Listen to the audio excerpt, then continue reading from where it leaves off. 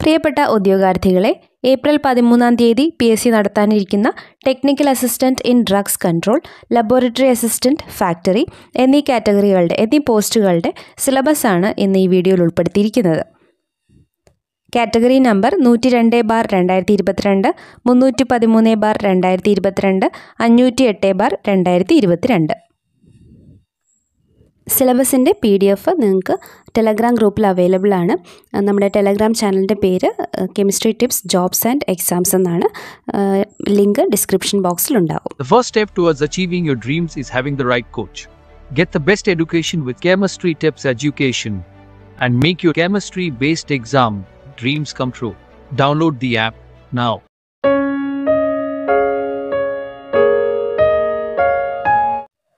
സിലബസിനെ 10 മോഡ്യൂളുകളായി തിരിച്ചിട്ടുണ്ട്. ഓരോ മോഡ്യൂളിലും 10 മാർക്ക് വെച്ചിട്ടാണ് ഡിസ്ട്രിബ്യൂട്ട് ചെയ്തിട്ടുള്ളത്. അപ്പോൾ മോഡ്യൂൾ 1 എന്ന് പറയുന്നത് ബേസിക് കോൺസെപ്റ്റ്സ് ഓഫ് കെമിസ്ട്രി ആണ്.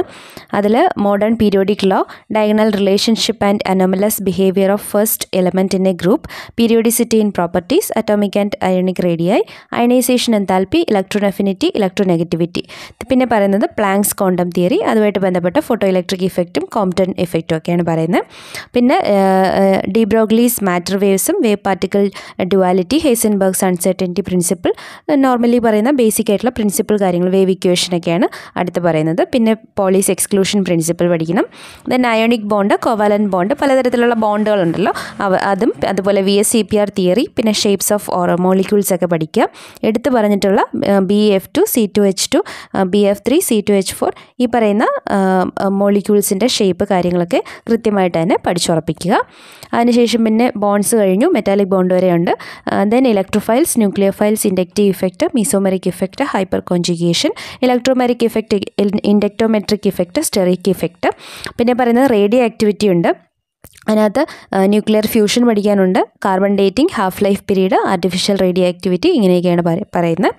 അതിനുശേഷം explanation of shapes of molecules using the concept of hybridisation തറവായിട്ട് അറിഞ്ഞിരിക്കുക.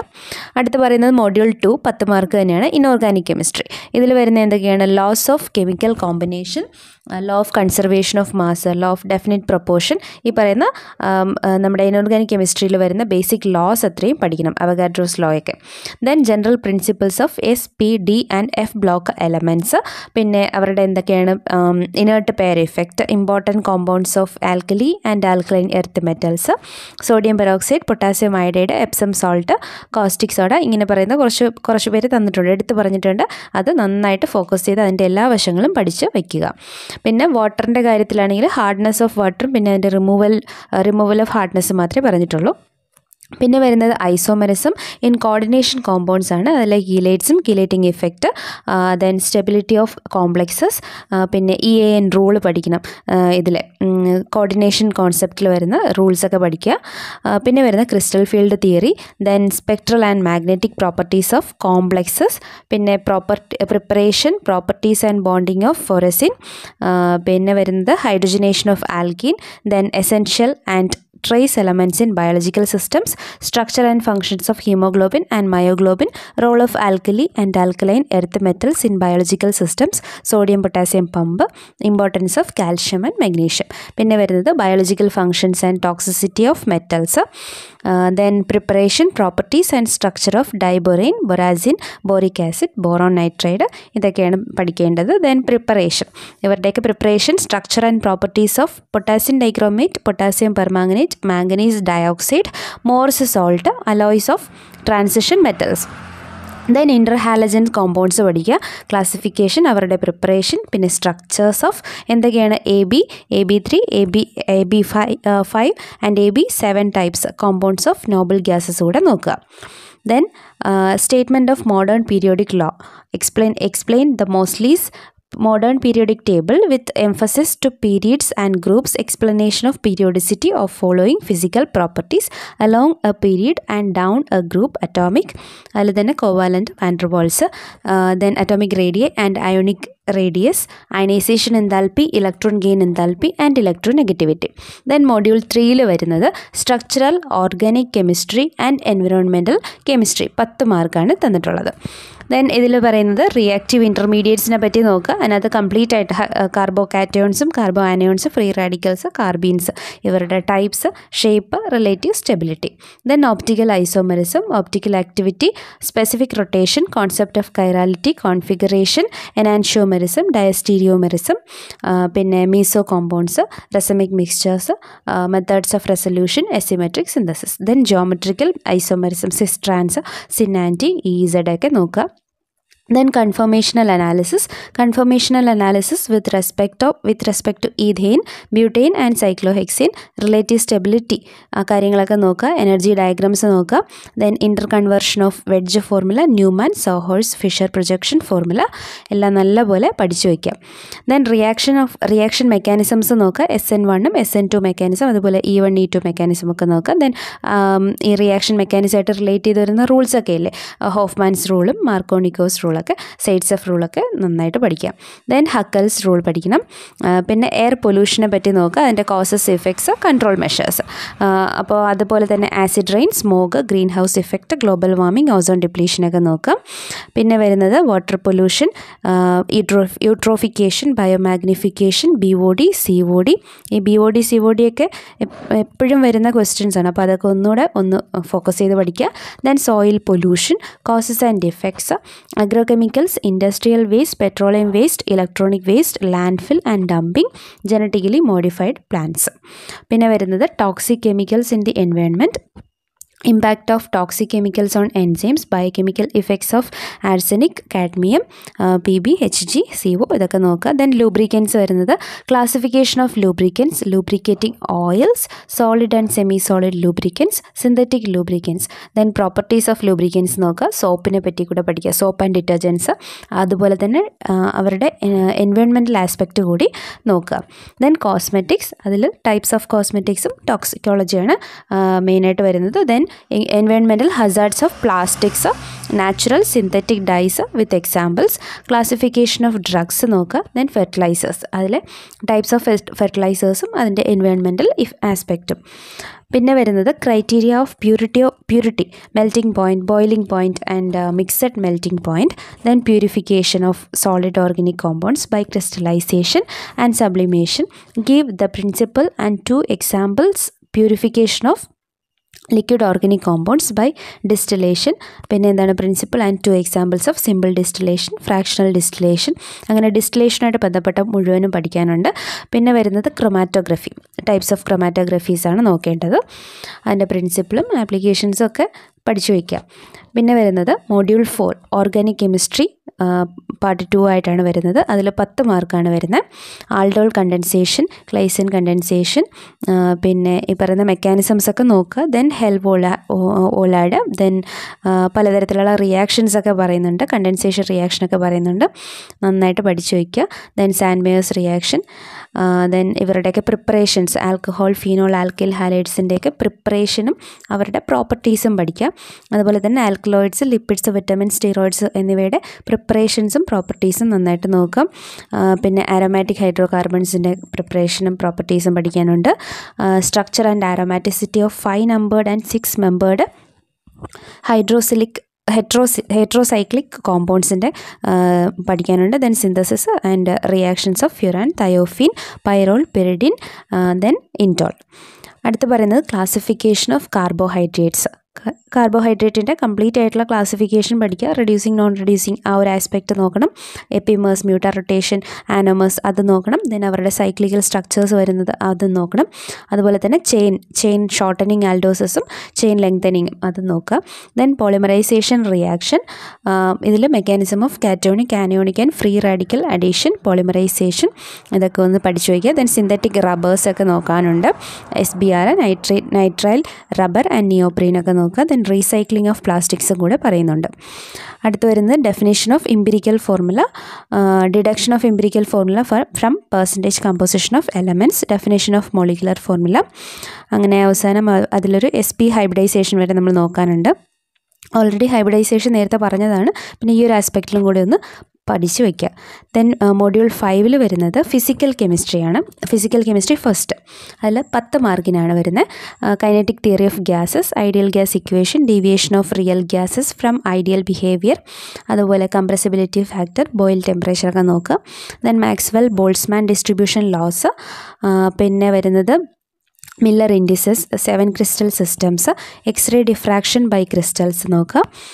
പിന്നെ പോയിൻ്റ് ഡിഫെക്ട്സ് ഇൻ ക്രിസ്റ്റൽസിൽ കാണുന്ന പോയിൻ്റ് ഡിഫെക്ട്സിനെയൊക്കെ പറ്റി പഠിക്കുക. Stoichiometric, non stoichiometric. പിന്നെ വരുന്നത് സൂപ്പർ കണ്ടക്ടിവിറ്റിയൊക്കെ പഠിക്കുക. N type, P type semi conductors പഠിക്കാനുണ്ട്. ദെൻ ലിക്വിഡ് ക്രിസ്റ്റൽസിനെ പറ്റി നോക്കാനുണ്ട്, അവരുടെ തെർമോഗ്രഫിക് behaviour, then classification, different types of ഐസോതേമൊക്കെ നോക്കുക. Introduction to various types of molecular spectroscopic techniques, സ്പെക്ട്രോസ്കോപ്പിയെ പറ്റി ഡീറ്റെയിൽ ആയിട്ട് തന്നെ പഠിച്ചു വയ്ക്കാം.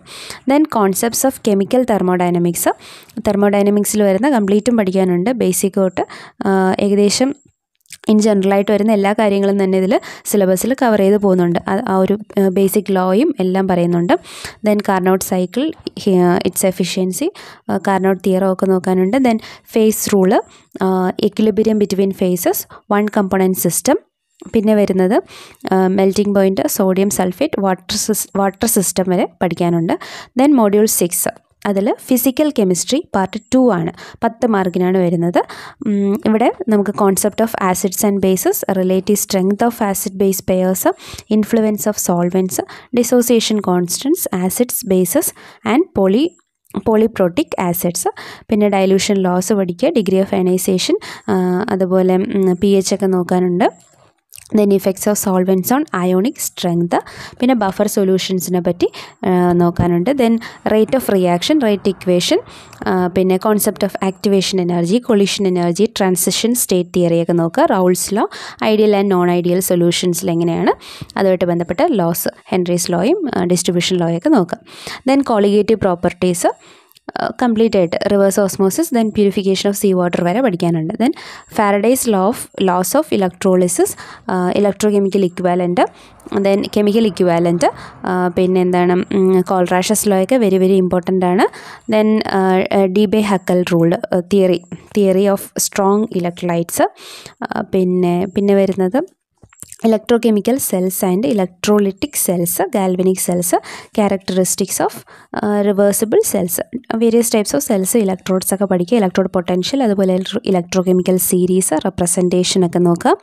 Then loss of photo chemistry, അതിൽ വരുന്നത് ബിയർ ലാംബർട്ട്സ് ലോ, ഗ്രോത്തസ് ഡ്രേപ്പർ ലോ, പിന്നെ വരുന്നത് എലമെൻറ്റ്സ് ഓഫ് സിമെട്രി. ഈ ഒരു ഭാഗം കൂടി മൊഡ്യൂൾ 6 വരുന്നുണ്ട്. ദെൻ മൊഡ്യൂൾ 7 വരുന്നത് industrial aspects of chemistry part 1 ആണ്. അതിൽ 10 മാർക്കാണ് പറയുന്നത്. Petroleum natural gas, fraction of crude oil, fractional distillation, cracking, reforming, ഹൈഡ്രോഫോമിംഗ്, isomerisation, octane number and സീറ്റേൻ number, knocking, ആൻറ്റി-നോക്ക് compounds, then CNG, LNG, biodiesel, biogas, ഇതൊക്കെ നോക്കുക. പിന്നെ basic metallurgical operations പഠിക്കാനുണ്ട്, pulverisation, calcination, roasting ഒക്കെ പോലെയുള്ളത്. Then corrosion, dry or chemical corrosion, wet or electrochemical corrosion complete ആയിട്ട് നോക്കണം. Then industrially important inorganic compounds, അതിലെ structure, properties and manufacture of alumina, silicates, clays, mica, എന്തെല്ലാം പറഞ്ഞിട്ടുള്ളോ അത്രയും എടുത്ത് പറഞ്ഞിട്ടുള്ള കാര്യങ്ങൾ അത്രയും അവരുടെ ഓരോ ഡീറ്റെയിൽസിലും ഊന്നി തന്നെ പഠിക്കുക. Then electrical insulating materials, dielectric പ്രോപ്പർട്ടീസൊക്കെ നോക്കുക. Techniques to synthesise nano particles, പിന്നെ preparation of colloids, dispersion method, അടുത്ത് വരുന്ന general properties of colloids complete ആയിട്ട് നോക്കാനുണ്ട്. Then catalysis, silicate industries, pigments, titanium dioxide manufacture ഒക്കെ നോക്കുക. പിന്നെ വരുന്നത് മൊഡ്യൂൾ 8, അവിടെ industrial aspect of chemistry part 2 10 മാർക്കിനാണ് വരുന്നത്. പോളിമേഴ്സ് ഉണ്ട്, പിന്നെ റബ്ബർ പ്രോസസ്സിംഗ് ഉണ്ട്, unit operations like distillation, boiling point diagrams, distillation methods ഒക്കെ ഈ പറയുന്ന ഓപ്പറേഷൻസ് ഒക്കെ പഠിക്കാനുണ്ട്. ദെൻ യൂണിറ്റ് ഓപ്പറേഷൻസിൽ അതുപോലെ filtration, filter media and filter AIDS, crystallisation, types of ക്രിസ്റ്റലൈസേഴ്സ് ഒക്കെ നോക്കുക. ദെൻ യൂണിറ്റ് പ്രോസസ്സസ്, അവിടെ നൈട്രേറ്റിംഗ് ഏജൻറ്റ്സ് അതായത് നമ്മുടെ ഫിൽട്രേഷൻ വരെ ആയിട്ട് തീരുന്നില്ല. പിന്നെ നൈട്രേഷൻ വരുന്നുണ്ട്, സൾഫണേഷൻ വരുന്നുണ്ട്, പിന്നെ esterification, then amination by reduction, പിന്നെ വരുന്നത് analytical and instrumental methods, industrial തെർമോമീറ്റേഴ്സും glass തെർമോമീറ്റേഴ്സും pressure ഗേജസൊക്കെ പഠിക്കാനുണ്ട്. ദെൻ പൊളറിമെട്രി, റിഫ്രാക്ടോമെട്രി, നെഫലോമെട്രി, പിന്നെ അങ്ങനെ കണ്ടക്ടോമെട്രി വരെ നോക്കാം. ദെൻ മൊഡ്യൂൾ 9 അതിൽ വരുന്നത് പ്രോസസ് പ്ലാന്റ് ഓപ്പറേഷൻസ് ആൻഡ് സേഫ്റ്റിയാണ് 10 മാർക്കിന്. Fluid handling equipments, pump classifications, diaphragm pumps, പിന്നെ സേഫ്റ്റി ഇൻ കെമിക്കൽ പ്രോസസ്, പിന്നെ describe threshold limit value, describe the procedures in transporting hazardous chemicals, പിന്നെ എന്താണ് ഫയർ എക്സ്റ്റിങ്ക്വിഷൻ ടെക്നിക്കിനെ പറ്റി എക്സ്പ്ലെയിൻ ചെയ്യുക. Then explain about safety training, അതായത് ഈ പറയുന്ന ഓരോ പോയിന്റിലും വരുന്ന കംപ്ലീറ്റ് ഡീറ്റെയിൽസ് പഠിക്കാനുണ്ട്. സേഫ്റ്റി ട്രെയിനിങ്ങിനെ പറ്റിയിട്ടാണെങ്കിൽ അത് മുഴുവനും.